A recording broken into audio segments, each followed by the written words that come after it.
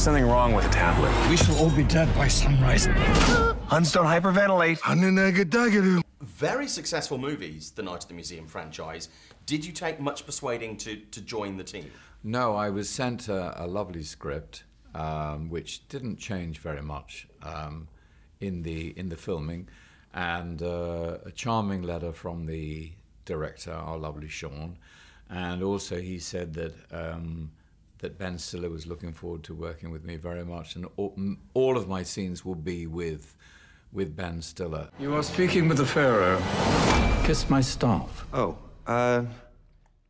is it okay if I don't? Now, you wear the Pharaoh outfit very, very well. It made me think you would be amazing in panto, another amazing British tradition. Have you ever been tempted? So Ian McKellen has done it and got rave reviews.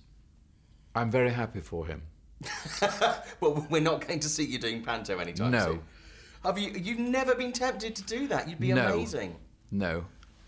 In Britain? Yes.